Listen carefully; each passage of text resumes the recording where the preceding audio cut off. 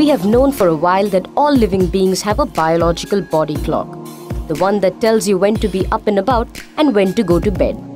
This process of acting according to the Earth's revolutions around the sun is called the circadian rhythm.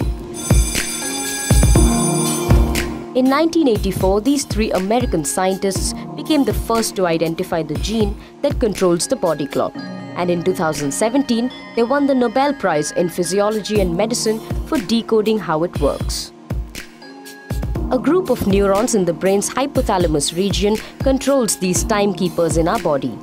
Studying fruit flies, the scientists found that the gene interacts with certain proteins in the day that help us stay alert, and another kind of proteins during the night that make us sleepy. This pattern can vary depending on whether you're a morning person or a night owl. And breaking it causes grogginess when you travel across time zones or wake up after a late night.